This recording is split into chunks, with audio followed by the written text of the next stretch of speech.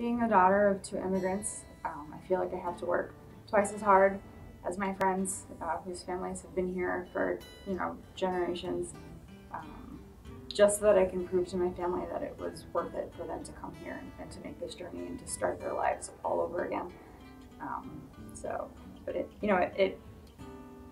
Being a child of immigrants, it means balancing two different cultures, always.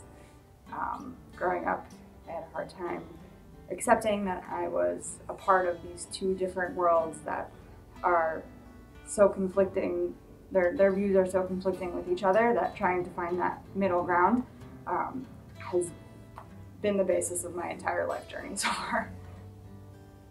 Coming from a culturally diverse background, I think, is absolutely a benefit. It's made me more open-minded, I feel.